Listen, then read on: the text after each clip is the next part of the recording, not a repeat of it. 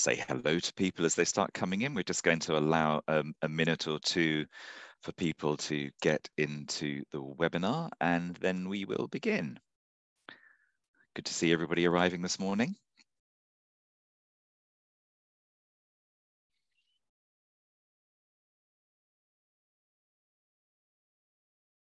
I'm just going to allow a minute or so for people to arrive, and then we'll start.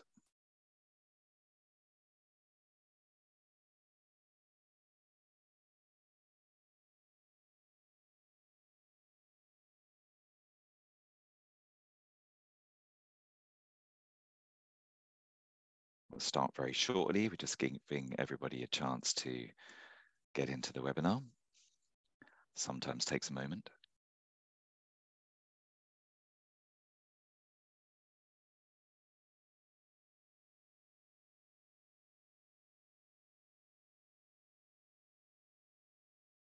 I can hear the sound of people virtually shifting in their digital seats. You're very welcome this morning.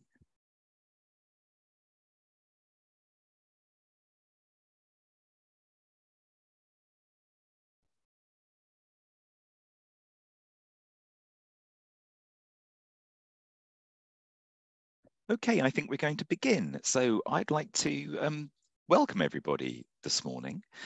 My name is Andrew Sims. I coordinate the Rapid Transition Alliance. We are your hosts for the day today, and we're hosting the wonderful Hot or Cool Institute, who are a member of the Rapid Transition Alliance.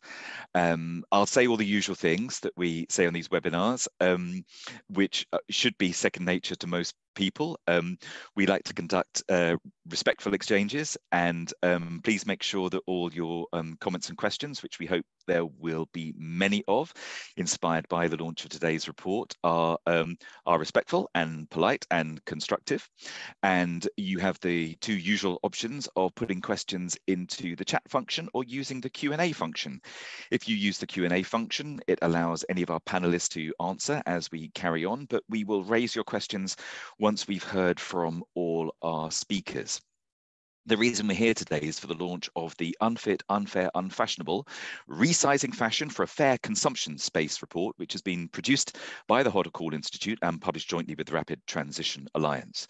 We understand that sitting here this week, after 2 weeks worth of intense climate debate and negotiation, there's probably a little bit of COP27 fatigue amongst people. But the reason that we published today is because there's been barely a breath between the intense negotiations and the frustrations of the negotiations on climate change in Sharm el-Sheikh, and the fact that we bounced straight from that to possibly the year's greatest orgy of overconsumption, known as Black Friday, with very few people making the connection between the two.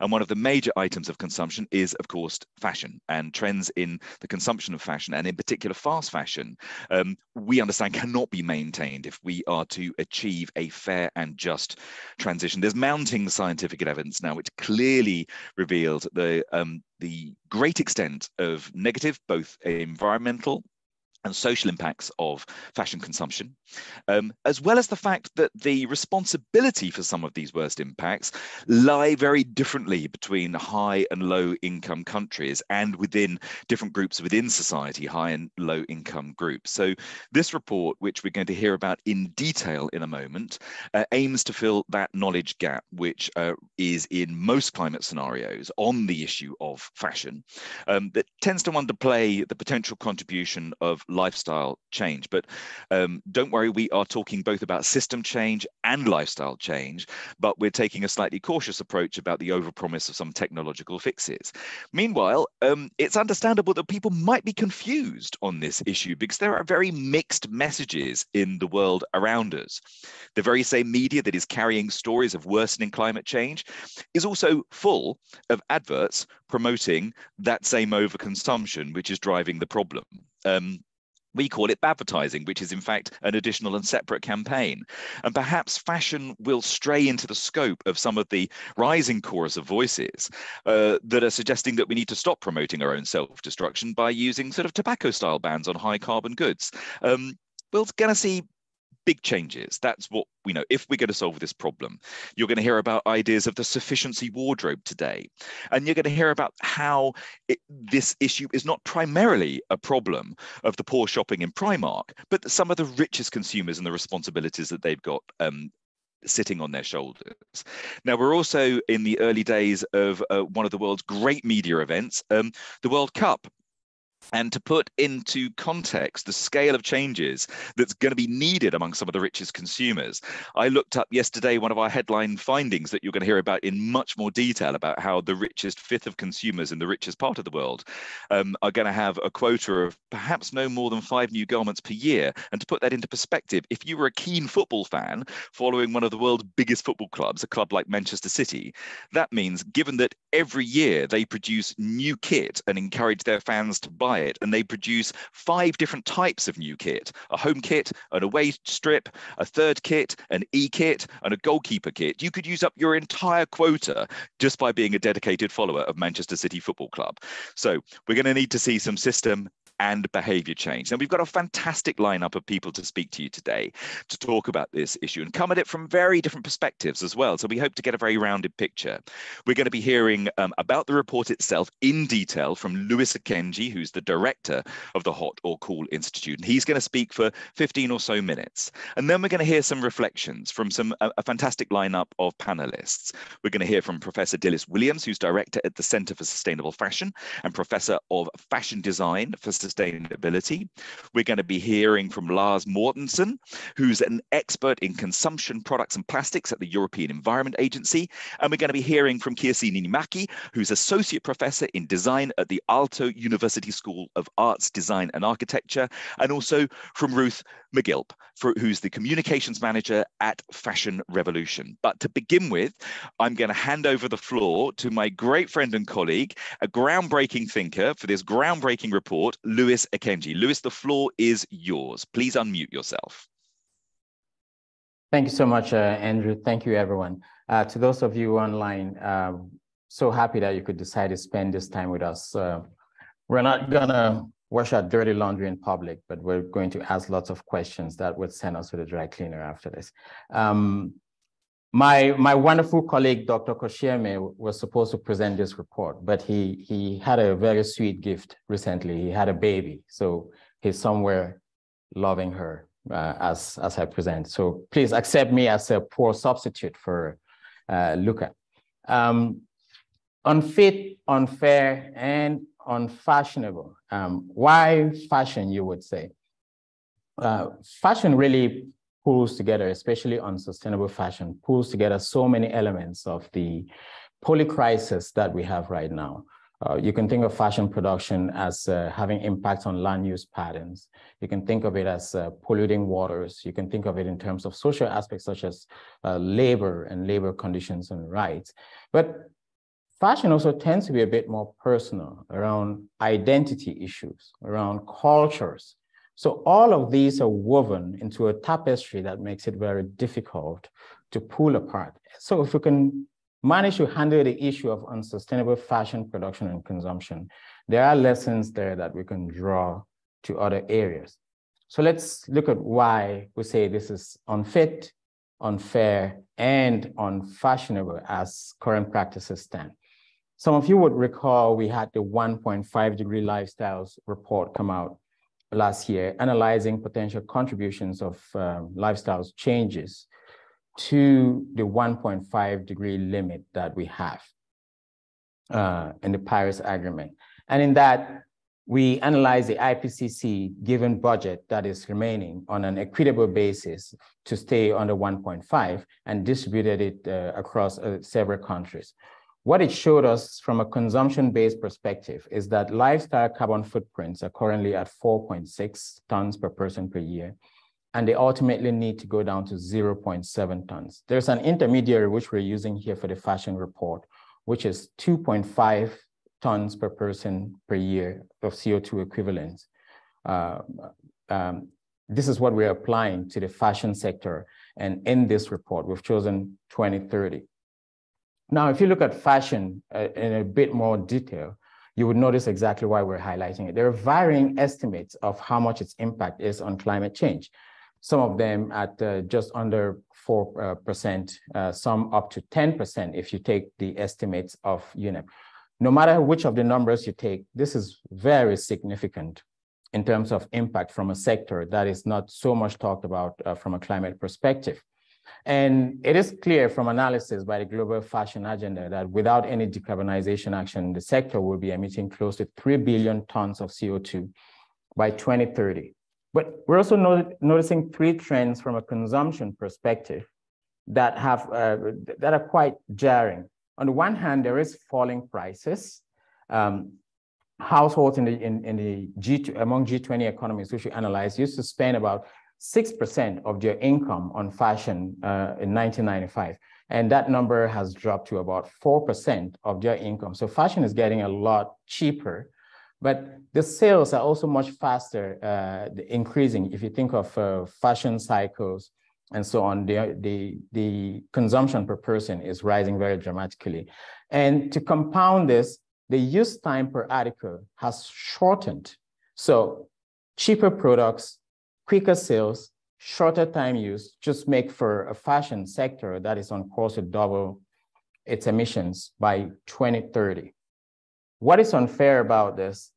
Fashion, more than most other consumer items, really embodies the aspect of inequality that we talk about, or that we fail to talk about, I would say. These are analysis of G20 countries that we've done in the report. And what you're looking at is carbon footprints from fashion consumption, which are equitably distributed across this country. So the guy in Japan has the same as the girl in Indonesia. You don't get more of a carbon budget just because you're grandfathered in one country.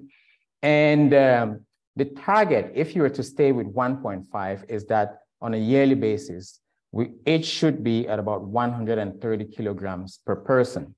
Now, if you look at this very clearly, the dotted line shows that countries like Australia and Japan are way, way above where they should be.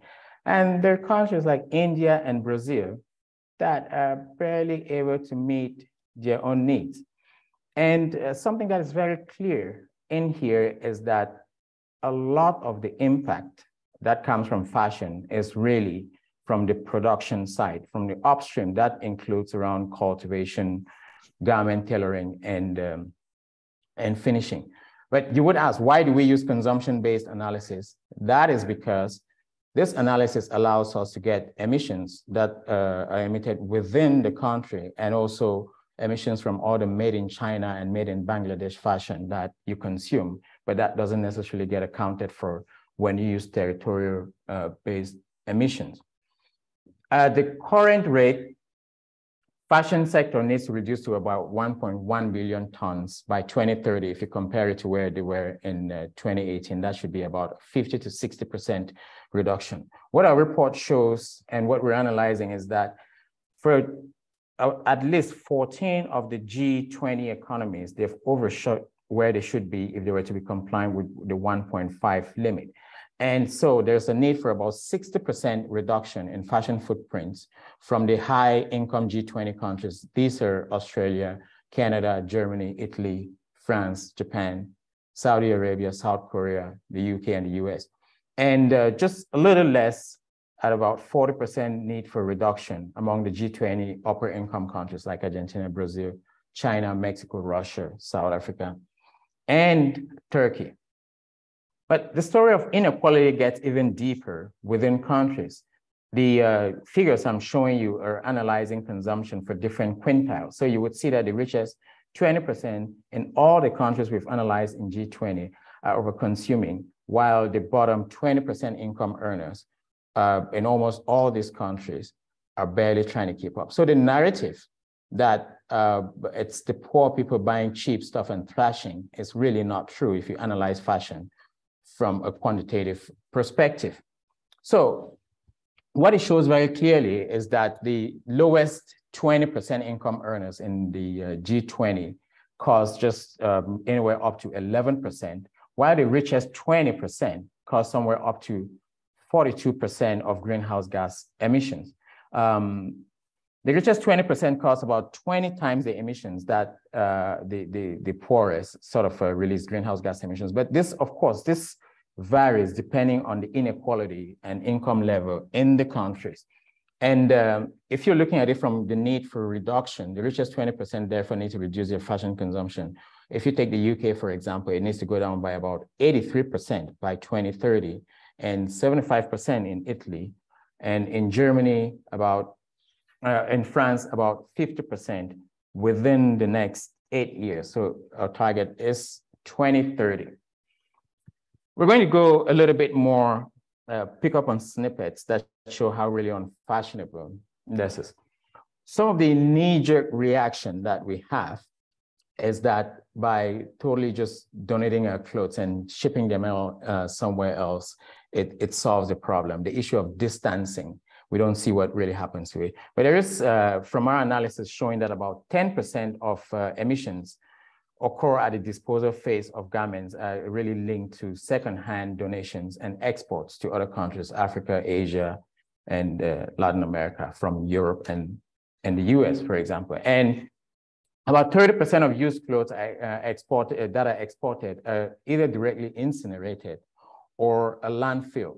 So what this shows you really very clearly is that donation or exporting of secondhand clothing should not really be a priority. It should be very low down on the list of options that need to be taken if we are to address the issue.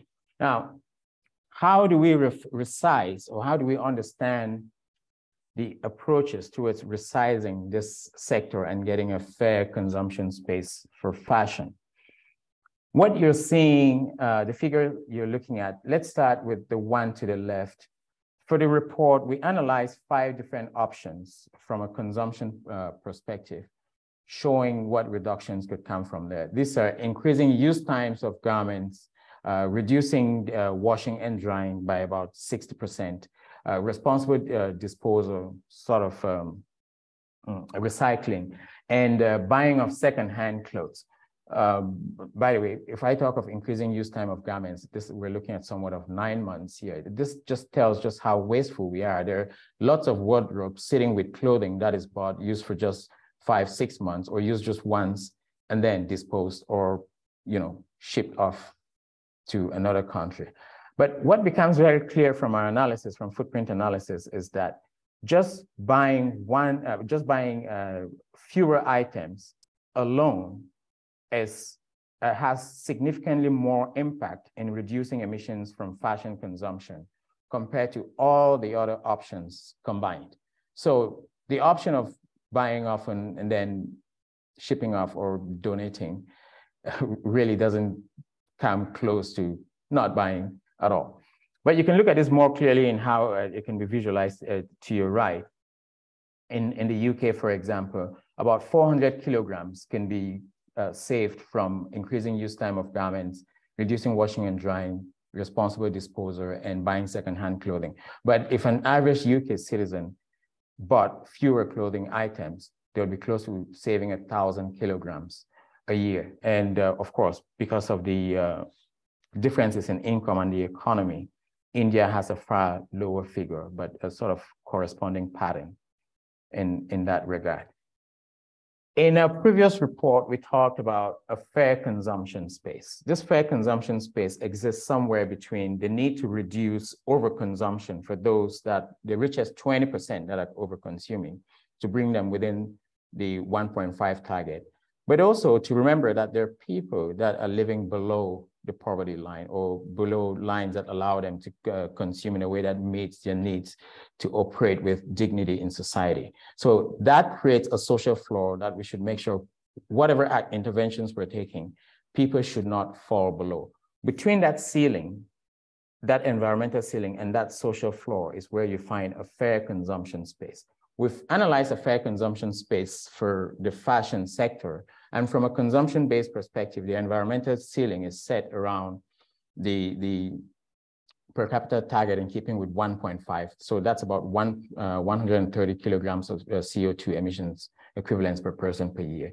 And the sufficiency level for this is calculated at about 58 or roughly 60 kilograms per person per year. If you look at this very carefully, the diamond, the black diamonds are the average for the country. And the very far off ones to your right are showing where the richest 20% or the top quintile of the population is. And you can see they're so far away from this fair consumption space and all need to be pulled somewhere in there. A country like India also tells a very interesting story. India tends to also be unequal, but it is such that the top 5% could be so rich that anywhere shortly below that for the rest of those in the top 20%, they're not doing well enough to offset really the impact of that top, they're not doing well enough to pull the whole country or the rest of the country outside of this zone which is below the sufficiency level. So there's a lot of disparity in consumption here. If you want to follow the popular saying, just go say, follow the money, and it will tell you exactly where impacts are and where actions need to be taken. So where do we go from here? Any solutions that want to have any form of legitimacy need to address the rich. And by the rich, I don't mean those people that you see flying, just those people you see flying private jets. It's also them, yes, but it's the top 20%. And by some estimates, if you live in Germany, for example, earning about 3,900 euros already keeps you somewhere around that top 20%. So this is not as far off as you might think. And we need to start talking a little bit more seriously and very soon about choice editing. The choice architecture needs to be revamped in a way that it doesn't tolerate certain things. Fast fashion, for example, is just very reckless if we're talking about a climate emergency. And the export of secondhand clothing, for example, needs to be reduced to a very low priority. But we also need to edit in a few other things, such as longer time use, repairability and share schemes. And of course, Andrew mentioned at the beginning, a sufficiency wardrobe. One of the things we've done in this report, which I urge you to go look at, is what really is a sufficiency wardrobe that meets your needs, stays within the climate target, and allows you to have a dignified social presence. We've done quantitative estimations for this, including an example of a sufficiency wardrobe and the number of garments that are in there. But it's not just from the consumption side. It is becoming very clear that technology and efficiency improvements are not enough if we want to address this issue. So the fashion industry needs to go beyond that. And in fact, policymakers need to think of much tougher regulation and standards for this sector. Overproduction is clearly an issue right now, but there's also quite questionable practices around destruction of unsold garments or returned items and supply chain practices that are quite adversarial when you think of social conditions in countries like labor conditions in countries like Bangladesh, Nepal, and other places that are producing primarily for consumption by Western societies. It is also the power asymmetries, the power of the top brands in this sector and how much they're really influencing policymakers and policymaking processes. This lack of transparency, we need to break into the black box of the fashion sector in order to come clean and start addressing it. I talked a little bit about the fashion wardrobe. Here's just a teaser for you. You would read a little bit more about it, including a number of items that are applicable to you in the report. So in the interest of time, I would like to acknowledge that a lot of work went into this. There's Luca who is taking care of his lovely baby right now. And my colleagues at the Horoku Institute, various other colleagues from the Sustainable Fashion Consumption Network, and from Rapid Transition Alliance, of which we are members. But I'd also like to thank the KR Foundation for having funded this wonderful work and for continuing to support the work in this direction. If you want to get more on this report, it is now available online, and please download it, get back to us, and let's have a conversation about coming clean. Thank you. Wonderful, Lewis. That's great.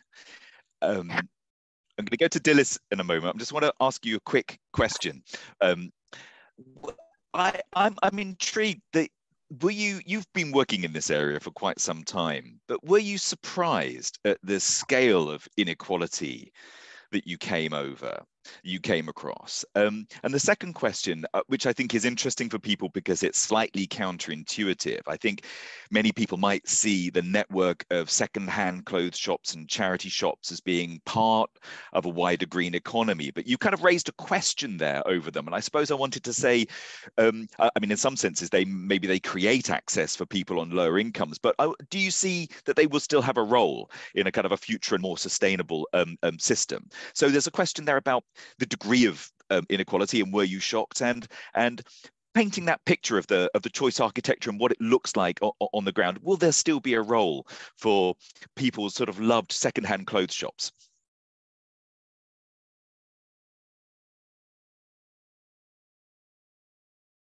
And that's to you, Lewis. I'm sorry. Yes, there is a role. So I think part of what this report, the presentation might come across as suggesting that secondhand shops are not a good idea. In fact, they are, but they cannot be counted upon as the main avenue to address the magnitude and urgency of the problem that we now have. Scientists would talk of something called rebound effect. This is just jargon for saying you're consuming too much, right? And if you keep buying so much of secondhand goods without an understanding of what a sufficiency wardrobe is supposed to contain, ultimately your wardrobe gets overfilled. So there is room for secondhand shopping. There is room for donation for those of us that think of doing good work and supporting others. But this does not supersede the need to actually reduce consumption, and even more important, to reduce production. Wonderful, Liz. Thank you so much. Okay, so we're now going to hear from some of our panelists to sort of react and reflect on the report, but also just to give us an insight from their perspectives and the angle that they are working at the industry from. We've suggested a few issues that we might want to look at, not exhaustively, but one of the biggest challenges, of course, is that the changes implied by this report are huge, and we're inviting people to imagine how rapid transition may happen within the industry, and specifically amongst those who are the biggest overconsumers. And this big picture of inequality, both in terms of consumption and the unequal distribution of benefits along the production and supply chain, we're wondering how this can be reversed, and whether we're just relying alone upon putting the information out there and hoping that things happen. And then the big one, of course, ultimately, how are we going to decouple fashion from fossil fuels? But to kick us off, and I have to say that we're delighted to have Dilys Williams with us. She's going to have to leave slightly earlier than some of the other panelists, so she's going to speak first. Professor Dilys Williams, again, is Director at the Centre for Sustainable Fashion and Professor of Fashion Design for Sustainability. So Dilys, over to you. Thank you, Andrew, and thank you very much, Lewis. It's a great pleasure to be here this morning. Thank you for inviting me to respond to the report.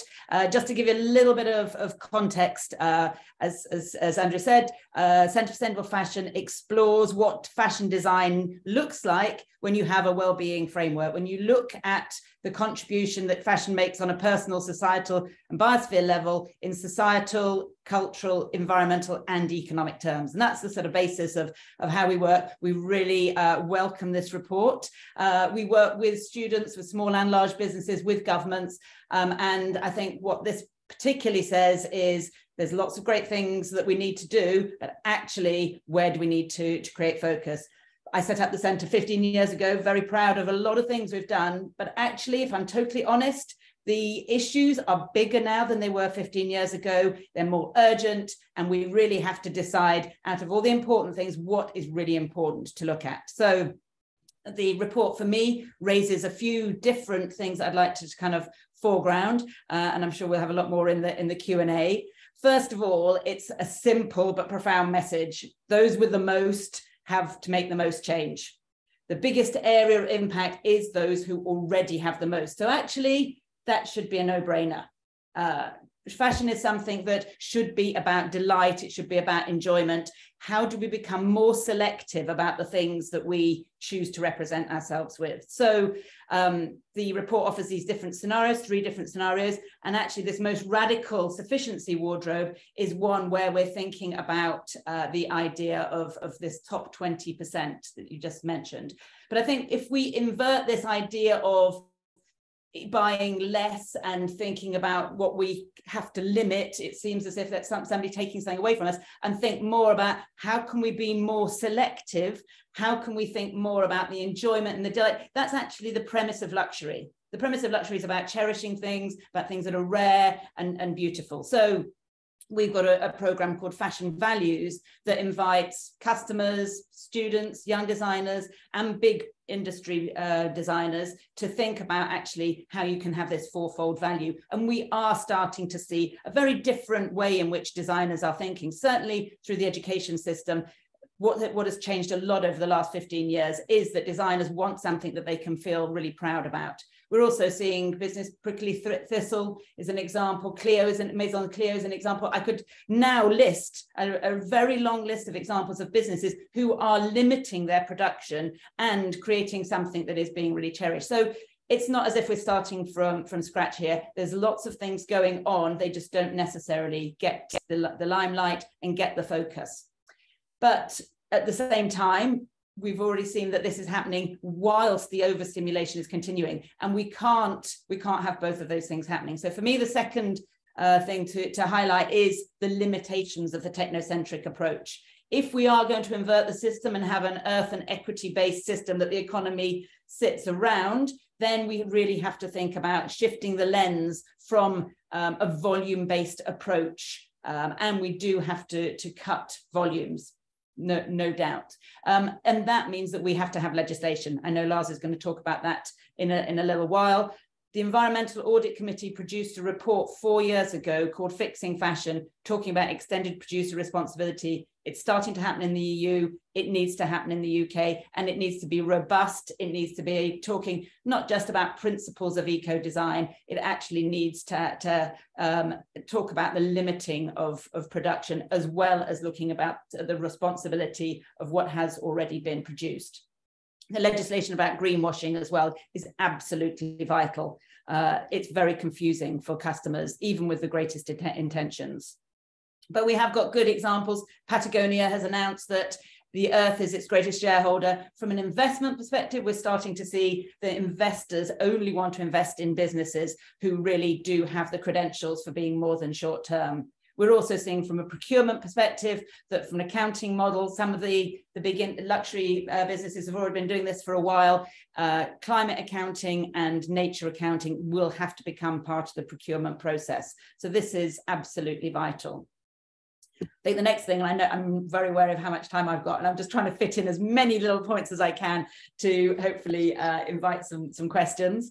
Fashion is about change. It should be an area that we can actually rapidly transition, because if it suddenly becomes socially unacceptable to be fossil fuel guzzlers, we've seen it on social media, some of the big celebrities being called out for their use of private jets, you can actually shift what is socially acceptable really quite quickly. So we do need the outliers, we need the people who are very much in the limelight to talk about shifting things, but we also need to shine a light on some of those small businesses who have already shifted, because they are more able to change more quickly than some of the big guys. We work with a lot of small businesses. We've got a project called Fostering Sustainable Practices, and we've now got lots of case studies of small businesses that are looking at an expanded role of the designer. So Phoebe English is working with farmers. She's looking at soil regeneration. It's part of the curriculum now in some of our courses. This for me is very exciting as a designer who did not have anything to do with looking at environmental and social aspects of thinking about design. This really is changing things. It just needs to be spread more widely. Vinonomi, they're at Fashion Week, but they're not actually on schedule. So why are they not right in the center of what we're saying that fashion is about, if it's being relevant? And then finally, because I'm sure I'm nearly up to my 5 minutes, I think that the report blows out of the water the apparent justification of cheap fashion as being a kind of balm for the poor. It's this idea that the reason behind fast fashion is to be able to democratize fashion. We've known for a long time that's the myth of that. Is fantastic to see that evidenced here. It also shows that actually if fashion does start to pay properly, if you do to phase out fossil fuels, if you do think about something that actually contributes to society, the people who are buying it can still afford it. They can afford to buy fashion, keep the livelihoods that are currently, you know, we've seen in Bangladesh. Bangladesh has actually come out of being the sort of bottom strata from a livelihood perspective because of the fashion industry. We don't want to stop people making fashion in areas where actually it's important to livelihoods. We just need to pay them properly and stop the exploitation. Those buying fast fashion actually could buy less and better. We still can have that industry. So there's plenty to choose from a non-fossil fuel perspective. Look at the new Woolmark campaign, for example. I think the choice editing conversation is a really important one. I've just come last weekend from Clerkenwell Vintage Fair, where the delight in one-off pieces that have been cherished for many years and what it means to people when they're looking at them and realizing that they can be the only ones that have got that in their wardrobe. This is what fashion can be about.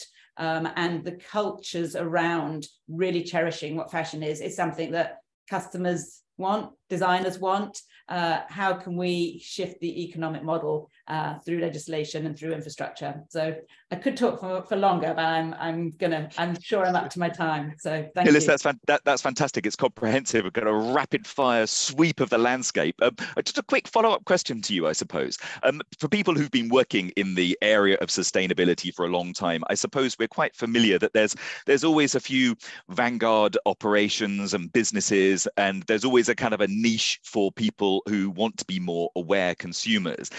Often very hard getting it out of the niche and into the mainstream. But like you've said, fashion as an industry is almost the embodiment of change. And I wonder if we are successful about making the sufficiency wardrobe the new thing. Fashion is also a restless place. How can we anchor it so that it stays there and people just don't think 1 year on, oh, we've done sufficiency, let's go back to doing it how we used to do it? How can we get it to take root? That's a great question. I think, I mean, I'm a designer and I work with designers in very large businesses as well as very small businesses. And ultimately, you want to create something that is going to be worn. You don't want to create something that's going to go to landfill. So actually, the sort of ethos of designing is about creating something that people are going to feel great wearing. So I don't think it is something that will kind of be a passing fad. I think that designers have been kind of employed to be pushers, and actually designers are kind of fighting back. And we're seeing that in very big businesses as well as small businesses. We're all human. We all want to create something that is going to be valued. So giving the agency to those design teams, and also working across businesses. I mean, we find that we sometimes are kind of bridging what's happening in the creative departments with what's happening in the buying departments and merchandise departments. I think the sort of joined upness is also going to change things. But we, as Lewis said, we also need the legislation to take away the license to do harm. We need all of those things collectively. Wonderful, Dilys. Thank you so much. And if anybody's got specific questions for Dilys while she's still here, please put them in the Q&A, and I'll invite Dilys to dive into the Q&A and have a look and answer any that she would like to. Now, I'd like to invite Lars Mortensen from the European Environment Agency to give us some reflections next. Lars lives in that space where he's acutely aware of the ecological realities of the world, but he also probably has in his ears the words from politicians at the European Commission and its member states telling him that there are other political realities that have to be dealt with that run up against the ecological realities. So Lars, how do you see the process of change happening?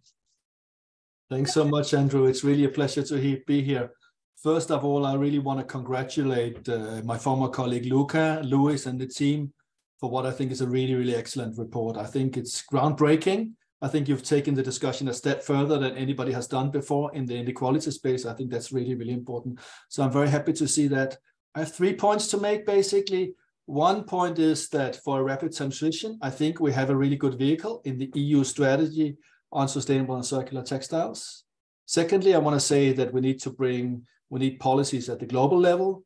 And thirdly, I want to say that, you know, a shift to bio-based versus and away from synthetic to bio-based is probably not the solution. But let me start with my first point on a rapid transition.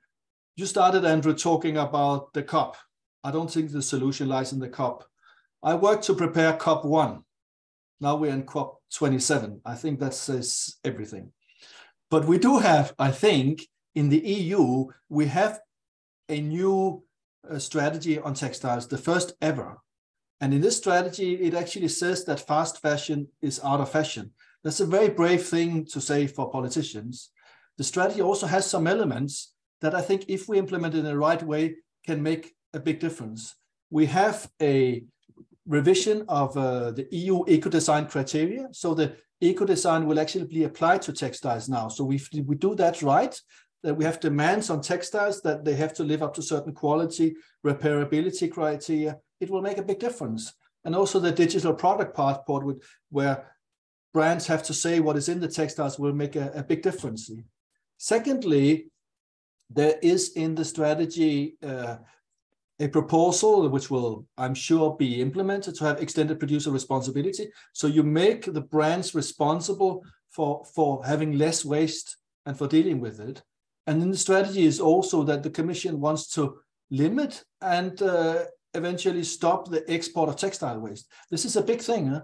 We are about to publish a report on the EU exports of textile waste, where we see the export goes to Asia and to Africa. And what happens to it there is not a very encouraging story, as Louis also said. So we have to stop that.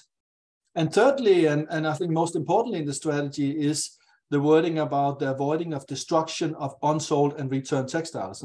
This is something that has not been dealt with before. We don't know how much textiles are returned. We don't know how much is unsold. Imagine if it's 1/3 of all textiles which are never sold or which are returned and then destructed. We're going to look into that next year. And if that is so much, we can actually achieve a lot by avoiding all this inefficiencies and waste in the sector. So I think in that we can really make a big deal. So I hope for the support of and the push from everybody to implement the strategy. My second point is on equality, because you're showing the huge inequality here between countries and within countries. And I think to get rid of that inequality, we need to bring this to the global level. And we need global policies on textiles. I think we should all push to have possibly some resolutions at the global level, possibly even a global strategy on textiles, like the one which is being negotiated starting next week on plastics. So this is really what we need. And my third and final point is on how you decouple from fossil fuels. That's really tricky, because the obvious solution would be to say, okay, let's get rid of the synthetic textiles. The problem is, if we get rid of synthetic textiles in fashion, then we move towards bio-based, but they have other impacts. They have impacts on water use, they have impacts on land use. So we have to be careful we don't shift the problem. And I think that implies, actually, that goes back to the quality and to the design, that we need, better fashion of higher quality with the same fibers, so it's not a type of shifting fibers, it's about the amounts, I would say. Yeah? So I do think we have a lot of options. I would say that my final comment is that many think, oh, this is up to the consumers and us citizens to change. I think, of course, we should do what we can, but this is a system. This is a system and a sector which has not been regulated until now, basically. This is a system that has to change. Responsibility lies within all the companies. They have to act very responsibly, and it relies with our politicians, who have to take the lead and regulate, so that we make sure that we reduce the carbon and other emissions from fashion. And I'm quite optimistic. I think if you compare to the COP process, we started a year ago, we're actually quite far. We're not 27 years into it. I think in a year or two, we should have made a lot of progress. I really hope so. Lars, thank you so much. And all I can say is you must have been very, very young when you went to COP1. I can't quite believe that you've been going to them for the last 27 years. But I have a question for you. I didn't go to all of them. I went to the first one only, and then I don't know. That was enough. So you talk very eloquently about the need for global level action. And from the perspective of a body like the European Environment Agency, you're acutely aware of how, when we look at the global stage, whenever there are deals to do with things like trade and investment, these are agreements which often have real teeth attached to them. When we look at many of our international environmental and labor agreements, these are more often about promises and pledges and voluntary agreements. Can you imagine a situation in which, if we're looking at this problem, we would get some sort of global deal that would actually have some teeth? Are we going to be able to move to that phase? Thanks for asking, Andrew. I think yes, I think we can. I think on plastics, which is a comparable problem in a way, you can say, there is current negotiations on a global agreement on plastics, which is to be ended in 2 years. It looks like there will be something, an agreement, hopefully, with really ambitious targets and commitments. And I think for textiles, we can do the same thing. This report and others really show this is a global problem. And, as Europeans, we hate seeing our used clothes ending up in landfills in other regions of the world. But the fact that this ends up everywhere means it's a problem for everybody. It means that all countries have an interest to deal with this. So I think, yes, I think realistically we can move towards some kind of global agreement on this, I would say. Fantastic. And let's hope it has some strong compliance mechanisms that make sure that if people sign up to it, they actually do what they say. Right, now we're going to move on to Kirsi Niinimäki, and apologies if I haven't pronounced your name exactly correctly, who's Associate Professor in Design at Aalto University School of Arts, Design and Architecture. Kirsi, over to you.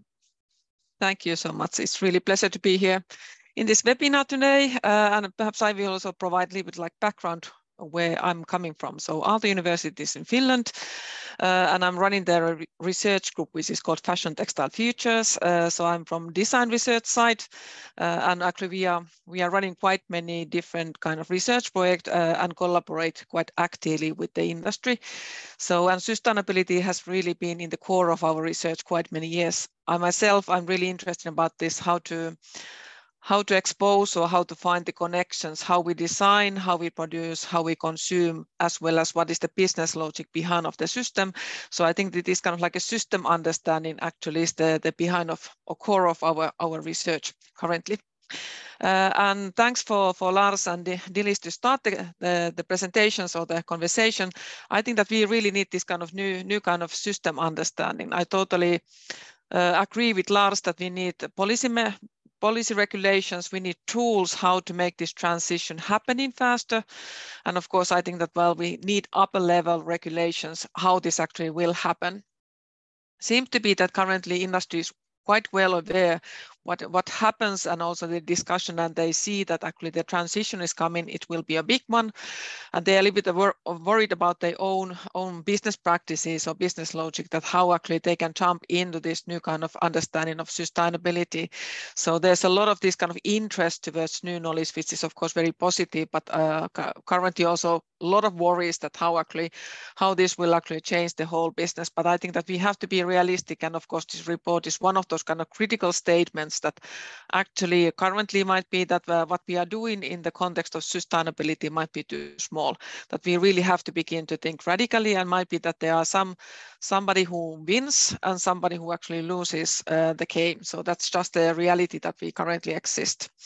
But I think that to push the transition onwards, so really these kind of regulations are needed, and what happens in EU level, I think that that's really positive development currently, because there are a lot of things that links to this EU Green Deal, talking about that products have to be repairable, they have to be better quality, they have to be used longer times, as well as they have to be also recyclable at the end of their lifetime. So currently we are really moving towards the circular economy, and that means that actually in the future we have to design totally differently. We have to understand waste totally differently. That is really valuable source for textile industry, and as Lars already mentioned, that we have to cut totally exporting the textile waste away from Europe. In Finland, actually, there's quite interesting situation that we are living. There are many different kind of technological innovation about textile fibers, and many of them actually are focusing on how to recycle textile waste back into the industry, high level, new quality yarns again. So I think that that's actually quite promising. That I think that also these kind of technological innovations are really important one. But then when we talk about consumption side, that's actually might be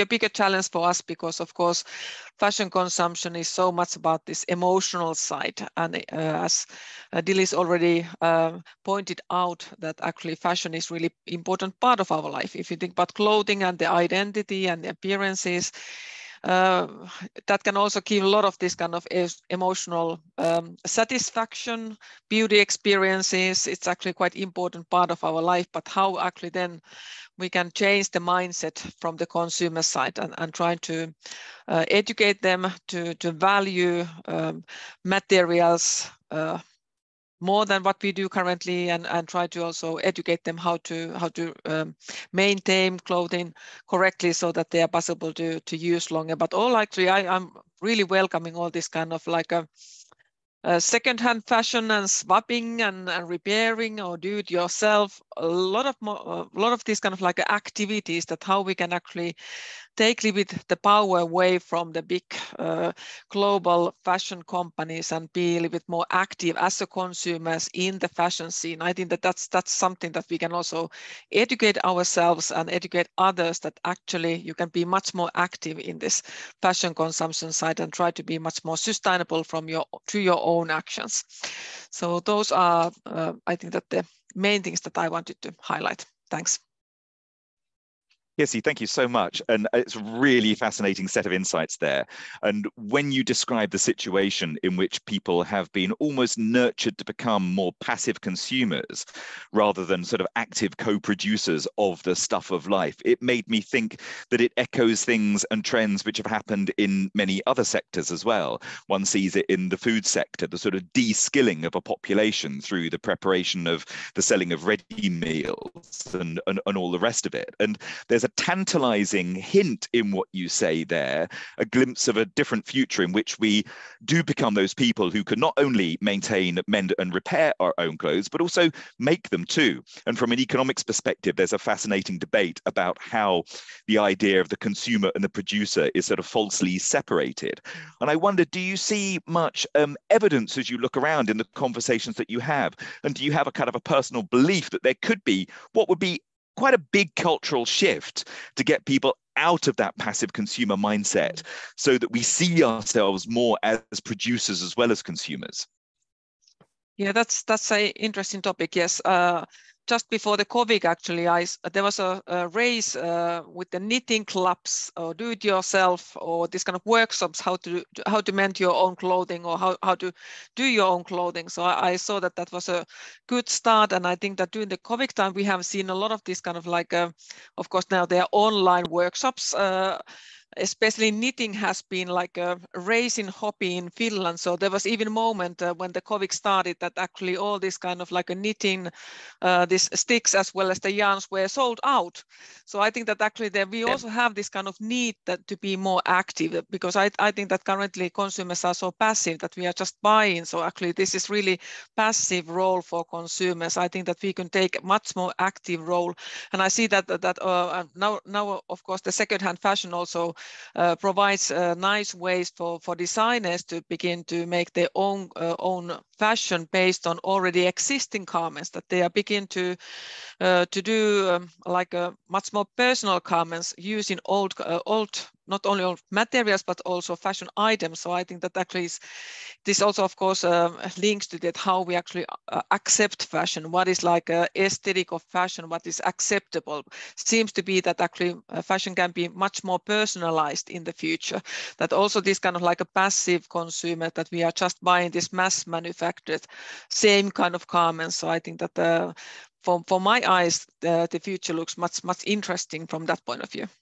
Thank you so much. And I'm sure somebody on the panel is going to be able to tell me the name of I believe it's the Japanese art of decorative mending on clothes, which I think is an especially beautiful thing. And thank you also for mentioning the pandemic. I can make a mention of the fact that the Rapid Transition Alliance, and on the website there, rapidtransition.org, there's actually a number of referenced case studies of the pandemic experiences of people doing exactly what you describe, and it being the case across a range of areas, both to do with how we cook, how we entertain ourselves, and how we mend and make and repair not just our clothes, but other items around the house as well.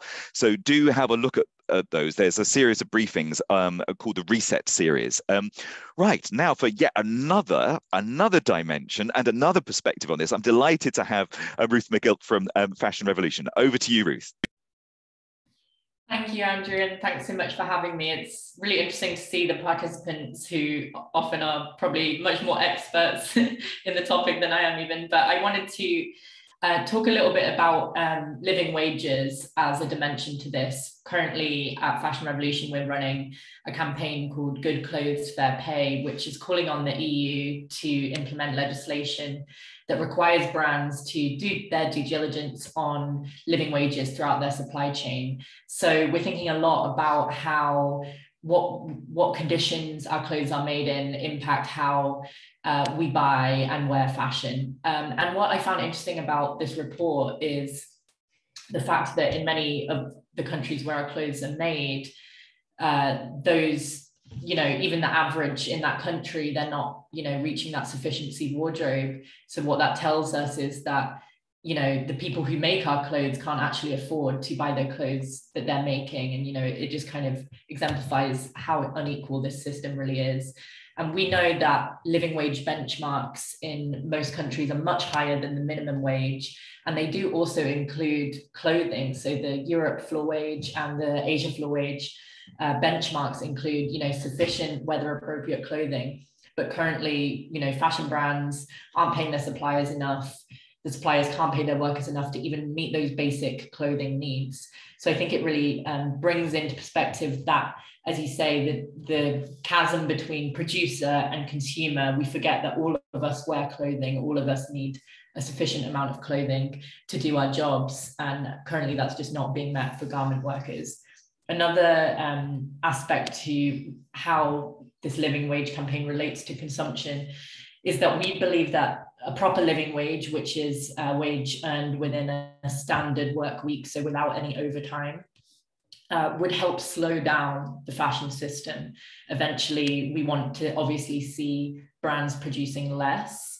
We're yet to see any major brands commit to that kind of degrowth principle, but ultimately, the speed at which workers are forced to produce and the overtime that they're doing to meet those unbelievable targets is means that the brands have to keep selling more as well. So it's all linked. We want to see everything slow down for people to be paid for their standard working day, and ultimately for that to result in brands producing less.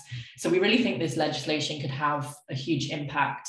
If you are an EU citizen on this call, please do go and sign our European Citizens Initiative at goodclothesfairpay.eu, and you can find out more about what it actually requires, which includes transparency requirements, which at Fashion Revolution we believe is really the first step to this systemic change. The reason this report in particular is so groundbreaking is because it's providing data which we really don't have. Anyone that works in this space knows that the lack of data, even not knowing, what percentage of carbon emissions that the fashion industry contributes, is a huge issue. And we don't actually have the data on how much clothing is being produced in the world. It's all estimates because brands aren't telling us how much they're producing. We are encouraging brands to disclose those volumes of production, and we've seen increased disclosure over the years, but we still don't have the answers. And as consumers, I truly believe that if we knew how much clothing was being produced, we would have a different view. I think anyone who's worked in retail, has been in a stock warehouse for a large retailer, or even a vintage secondhand warehouse, and you just see the sheer volume of stuff in the world, it changes your perspective. I've been reading a book about degrowth recently, and there was a stat in there about how the mass of man-made stuff in the world now outweighs the natural stuff. So humans, animals, plants, mountains.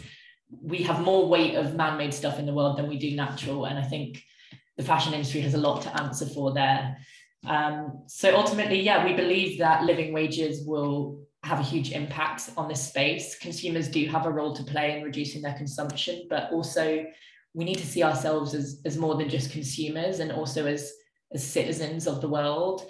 We have power in terms of demanding legislation, and the petition that we're running is a really good example of that. We have power in the questions that we ask to brands. Even when we do purchase from those brands, we encourage people to ask, who made my clothes? Under what conditions were they made? How many SKUs of this style have you made this year? I think with more transparency, consumers having more information, and really connecting with the stories, the cultures, the lives and the livelihoods behind what we wear, we will change our relationship with consumption. And I know that from a personal level, because it's exactly what happened to me. So I think this data can be a really great way in for consumers to really understand the impact of their purchases, but we need legislation to hold brands accountable. And we also need, as consumers and as citizens, to demand better from the brands that we, part with our cold hard cash with. Ruth, thank you so much. And listening to you, you did it in a very light touch way, but I think you've introduced into the debate what I might call the textile elephant in the room. Because if we are to follow through the logic of some of this analysis, ultimately, unambiguously, it means consuming less stuff. But of course, as you said, no major producer is going to commit to selling less stuff, producing less stuff, because that is the economic model that we sit within. You use the term degrowth, which is being debated a lot more widely now. And I wonder if for this issue, given the current economic model we have, does this present us with a red line? And I think I'd quite like to hear your reflections on this. And before we go to bring in the questions from people who are listening in today, of which there are many and fascinating ones, I think I'm going to put this to warm us up for that, to the whole panel. Is this fundamental issue that ultimately we're in a system that demands more sales, more consumption, and we've identified a problem which requires the opposite? Is this a red line for the industry? And if so, what is the next step? But I'll give that first to you, Ruth, and then I'll go to the rest of the panel. Yes, I think that red line has been defined before, and I don't know how many more reports we need to get us there.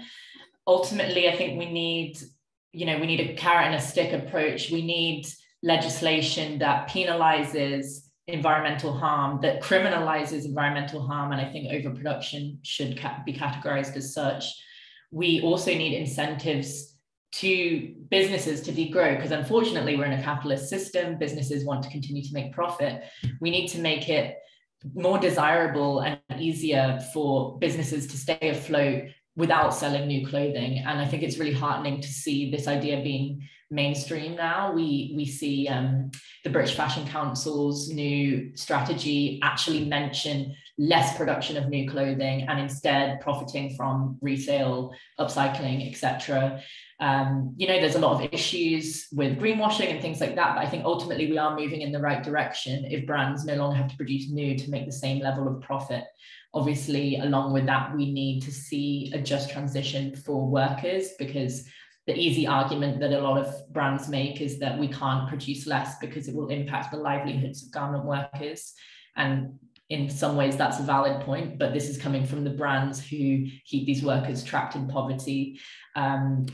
We need to see investment in the supply chain to transition, traditional new production into recycling, upcycling, mending, innovative new design techniques. We need to see retraining taking place. We also need to see brands investing in their suppliers to decarbonize, to switch to renewable energy. We need these brands to take accountability and not just to wash their hands and say, look, we are responsible for these people's livelihoods, therefore we cannot change our business model. Fashion, as Gillis was saying, is about creativity, it's about innovation, it's about change, it's about joy. And I think we've lost that. We've lost our creativity in creating new ways of dressing and wearing. So I think, yes, this is a red line for the industry. We need to see both legislation and we need to see that culture change from the bottom up. And the same as Lars, I'm actually quite optimistic about this at the moment. And the fact that you can say degrowth on a panel now without people flinching, I think is a really good sign. Wonderful, Ruth. So I'm going to go to Lewis and then Lars and then Kirsi. And I suppose the question is, do you perceive that there is a viable business model that could work for some of the mainstream businesses that would allow decommodification of the scale implied by the research in this report? We'll go to you first, Lewis. Thank you so much, Andrew. There's a number of really good points that have come up. I just first want to touch on mentioning the EU. I'm so grateful that Lars has brought this up and that Ruth is also talking about legislation around here. The reason is not only because of the volume of consumption that is happening in Europe.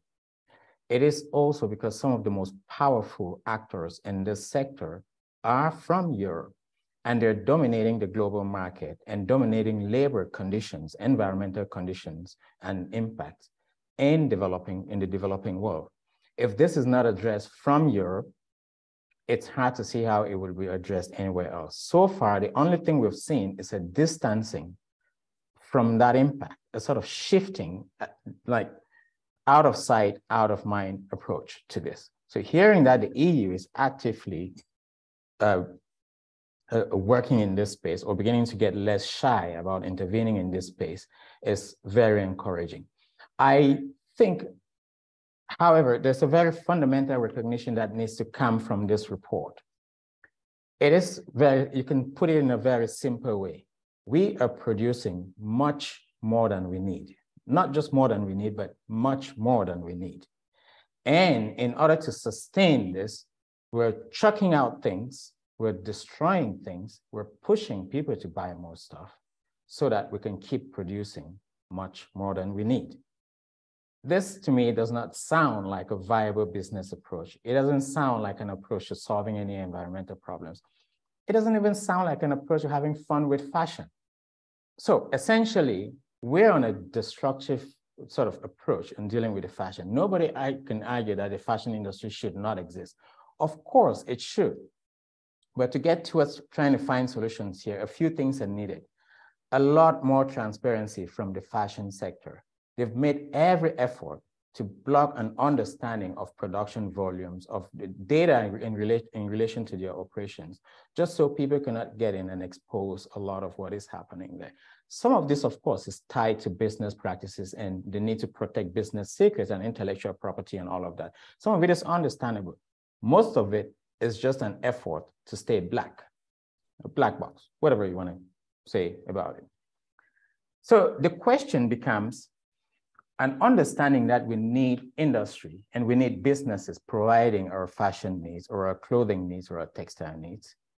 How do we engender a new fashion industry that is not based on this continuous production, that is less dependent on running down working conditions in other parts of the world, but that sort of realizes the need for fashion is sort of capped at a certain saturation level and at a certain impact level in provisioning and providing for people's well-being in society.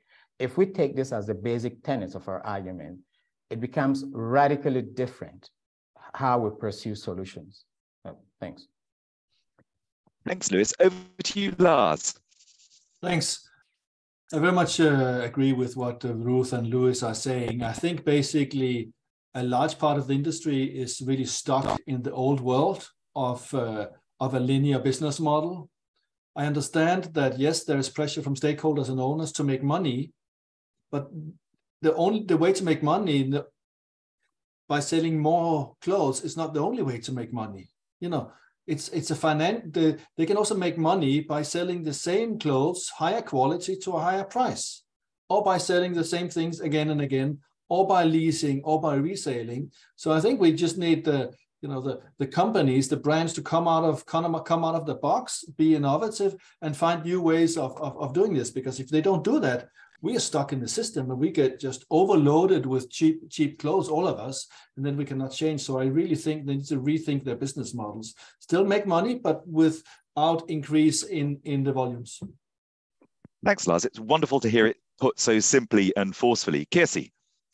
Yes, thanks. I totally agree with Lars. I'm totally the same opinion. I always think that, well, what's the tightest bottleneck for this sustainable transformation? And I see it's the current business model. So I don't see very innovative thinking about this business model. It seems to be this linear way of producing mass production in lower cost countries, just focusing on this lower prices or lower quality. Actually, I think that's really simple way of doing business.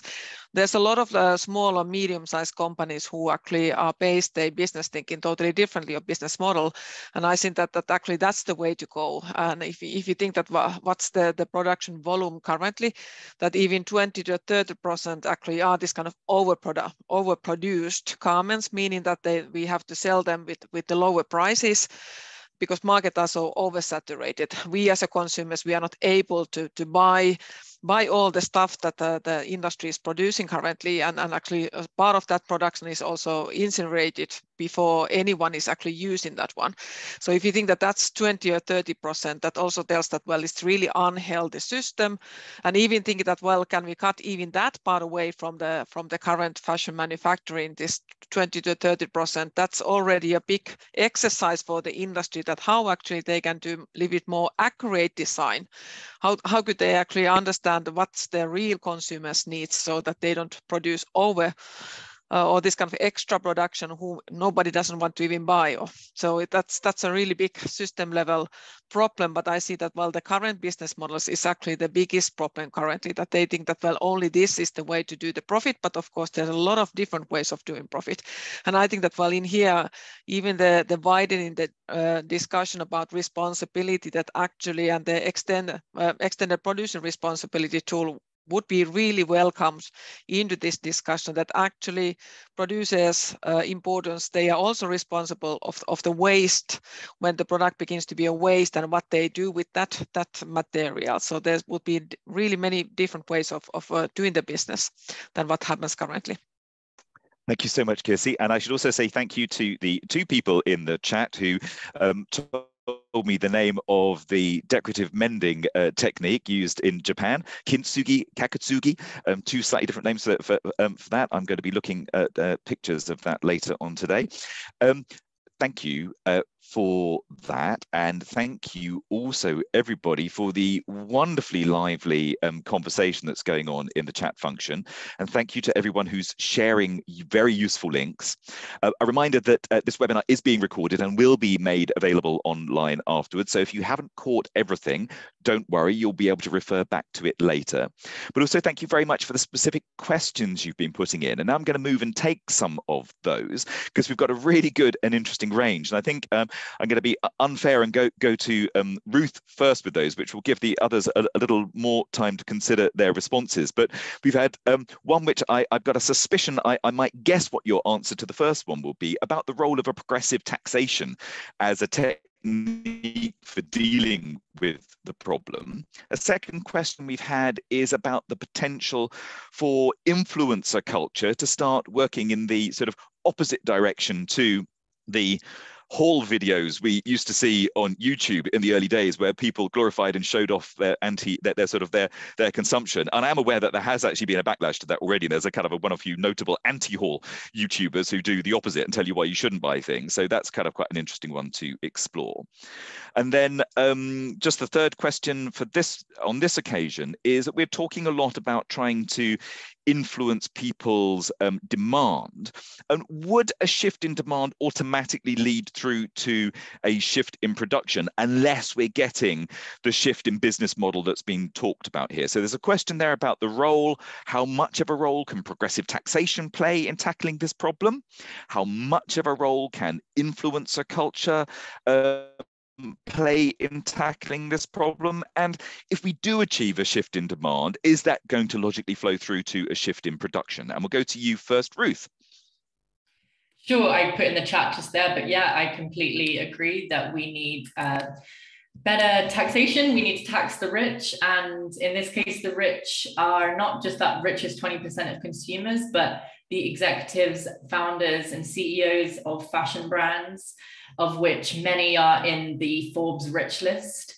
This argument of if we produce less, there'll be less jobs is just such a false dichotomy, because the amount of profit in the fashion industry is vast. I don't have the figures on me, but it's in the trillions.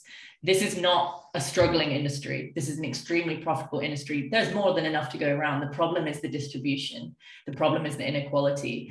And if brands, and particularly those executives, sacrifice their profit to invest back in the supply chain to ensure that those garment workers can keep their jobs while producing less, then we wouldn't have a problem. So yeah, tax the rich.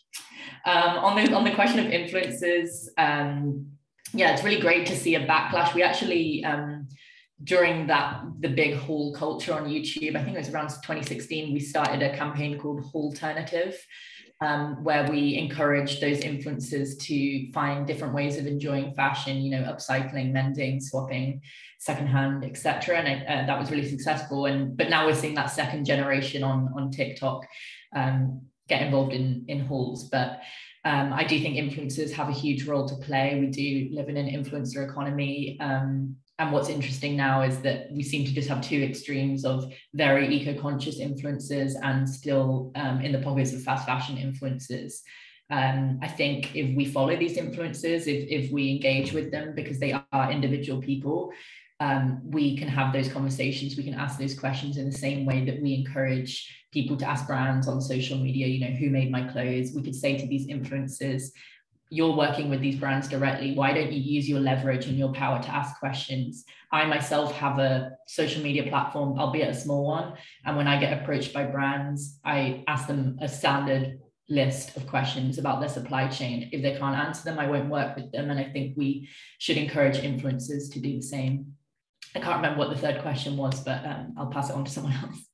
That's absolutely fine. That was a really comprehensive answer. Thank you so much, Ruth. And it's interesting to hear your takedown, if you like, of the jobs defense against changing things, which of course is something which has been used whenever there is a challenge to change an inequitable situation. I think the jobs defense has been used to try and resist the abolition of slavery, to try and resist the introduction of shipping safety, you name it. It's usually the first line of defense of people who just don't want to change. It's very interesting hearing you talk about how distributional changes can deal with that. So let's go to Lewis. Lewis.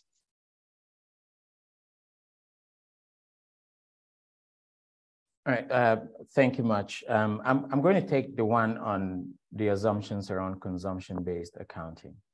I'm actually really happy about this question because probably I need to differentiate between methodology and the target.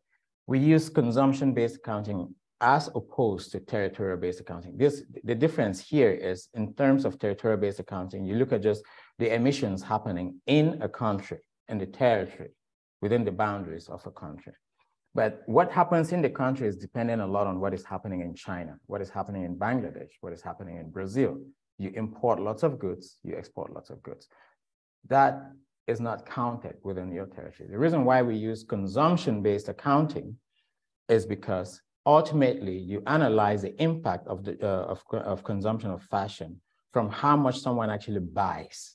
So when you import something from China, or if you import your shirt from China, the impact is calculated as yours, not the person who worked on it in China.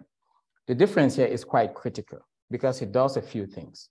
One, it has its embodied emissions. Two, it also shows how in a society inequality exists and you cannot assign enough equal responsibility to everyone. Some people have a stronger role than others. Some people have a stronger responsibility than others. In this case, it's very manifestly the top 20% income earners, as this report shows. The second thing I want to draw attention to in this case is the curious case of France.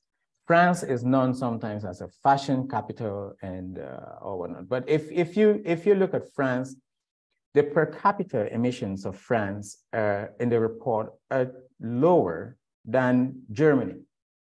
I'm not suggesting that Germans don't dress better than French, but the per capita emissions are lower and lower than Italy and Argentina. This demonstrates the role of leadership and of constructively trying to push an industry in the right direction. What France has done is it's banned destroying of returned items and unsold garments. So almost instantly, the impact per capita sort of reduces.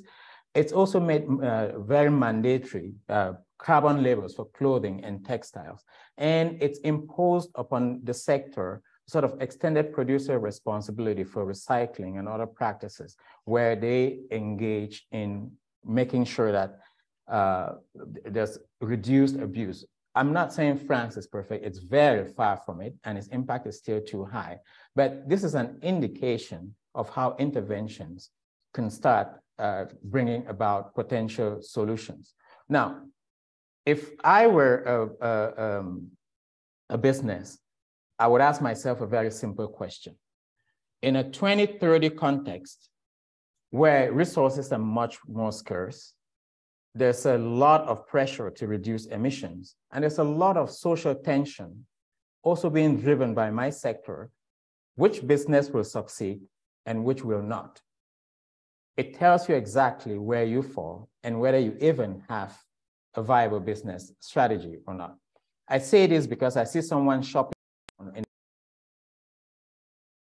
Well, Lucy, you've accidentally. Sorry, I say this because I see someone shopping around in the chat talking about just doing a lot of LCA for every individual product and let the consumer decide for themselves and understand their impact. This is in total ignorance of the importance of context, the power of the industry, and even the challenge of doing an LCA for billions or trillions of items. So let's not try to undermine the magnitude of the problem here and really recognize that even if we are in support of the need for an industry, a viable industry, we cannot pretend that solutions will be easy or that we can just dictate them the way we did in the 1990s and have continued to fail. So, thanks. Thanks, Lewis. Lars. Yes, on the issue of taxation, basically 60 to 7% of textiles are made of plastics, which is made of oil and gas, which is really cheap. So as long as the raw materials are as cheap as they are, it makes a lot of sense for the business to buy these raw materials and produce cheap clothes. So I think it's very much up to the countries to consider this and what to do about it. And as long as the externalities, as we call it as economists, are not integrated into the prices, it's going to be really, really difficult. So I think that has to be part of the solution. As you mentioned, Louis, with France and the banning of unsold and returned textiles is really important. But if we don't address the prices in the beginning, it's going to be really hard. Then on the influencer culture, well, I was not born into the influencer culture. When we prepared COP1, the internet did not exist, so be aware of that. But I do think that, as with everything in the textiles and fashion sector, it's a bit of a competition between the mainstream, which is 90-something%, and the very progressive, circular, sustainable business models. And we need more of the progressive. And I think the same goes to the influencers. We need to have more than 50% of the influencers pulling us in the right direction. So then I think we will help. But still, I don't think the demand side can change this. It has to come from the supply side and the politicians. Thanks, Lars. Kirsi. Yes, this is interesting topic. So we actually have been having this taxation discussion ongoing in Finland, and we have been thinking that should we have some kind of like a carbon taxations, for example, for the products that are imported to Europe and which have a high carbon footprint, and of course that's a direct link to these climate change issues. It's not very easy. If you think about the whole, as well as the life cycle analysis, calculating carbon footprint is actually quite complicated one. So, but this kind of discussion has been ongoing. That might be better that we have some kind of taxation, better taxation, and of course that links to the discussion about sustainability, because we have also also examples, companies who are doing well, they are doing things which are correct in the sustainability context, and they are using more local, more sustainable fibers, for example. But that always links to this, that well, they are higher prices, and then how then the consumer behave if they are talking about their interest about environmental issues. They are saying that they would like to be conscious consumers and making better choices, but at the end, very often in the fashion shop, actually it's the price which actually has the biggest influence to the buying decision making. So in that sense, if you really want to support, for example, businesses who are doing right actions towards sustainability, actually the taxations might really be like ease the competition. So it's not only the price that we are talking about. So in that sense, I think that some kind of taxation actually would be needed, but of course then that needs a wider collaboration between different countries, so that everyone has the same kind of system behind of the taxation. So it's not very easy to implement. But I think that kind of things we should have included in the discussion. And then the media influences, yes, I think that would be really important, that we have more people on board, because especially the younger group of consumers, they are influencers, media influencers are in a way the educators. So in that sense, they have a big power. Also, they have a lot of followers, so in that sense, they can really educate, especially the younger consumer groups, how to behave differently and what's trends in the fashion. And I see that some of those examples already exist, and I think that that's very good ones, that actually we have some like big figures that especially younger consumer groups are following. So that of course is really important and nice examples. And shifting the demand, yes, I actually totally agree with Lars that actually this the change have to happen from the business side, from the industry side, and of course then the legislation and policy are really important actors in here. Thanks, Kissy. It's always said of taxation that a good approach is to tax more what you want less of and less what you want more of. We've got a few minutes left. I'm going to throw in a question to all our speakers. We've lived through a pandemic during which, at the height, there were some quite severe restrictions on our ability to shop. A lot of shops were shut down entirely. Only shops selling essentials. And even in those, depending upon the type of goods, some of them were limited in terms of the number of things that you could buy. This is still the case at the moment in the United Kingdom. We're seeing the big supermarkets rationing eggs. We have a shortage of eggs. One of the things which is kind of implicit in the report, it names the number of garments that would be equivalent to having a sufficiency wardrobe, or a number of new garments you would buy. I wonder how our panelists feel about the idea that, as well as these other economic tools like that taxation, if we ultimately have to live within a safe environmental space, ecological space, a fair consumption space, is there a role for quotas, or, to give it another word, rationing at all? Ruth? Yeah, I think that's really interesting, the word rationing, because obviously we saw during the last century rationing reduce production dramatically in an emergency circumstance. And I think it could be argued that the climate crisis is an equivalent emergency circumstance. Who knows? I personally don't see it happening, but I do think there should at least be conversation about quotas, and if sufficient data is presented, like it is in this report, and like I hope there will be more on the number of production units that are within planetary boundaries. I think that data should be presented to policymakers to think of bold steps and bold approaches, because we are in a climate emergency. But yeah, we can start that as consumers. We can start that in our own wardrobes as well. And I think it's quite an empowering message that we as consumers don't need to wait for permission or policy to reduce our consumption. We can do that today. So we can all stick a little badge on. I'm rationing myself. Ask me why. I love putting Lewis on the spot. Lewis, what do you think? Quotas? Thank you. I think some degree of quotas or rationing is inevitable. It's a question of how we do it. And I know that people who live in democratic societies, when they hear rationing, they go, whoa, this is crazy. But this is what governments do. They ration. So one way of looking at this is we can ration resource use which is what businesses use to produce clothing. So almost automatically, that influences the volume of production. We can ration pollution, or we can put sort of limits on pollution. That also influences sort of how much you can pollute. Or you can ration at a level of sort of volume in the market, of frequency in the fashion cycle.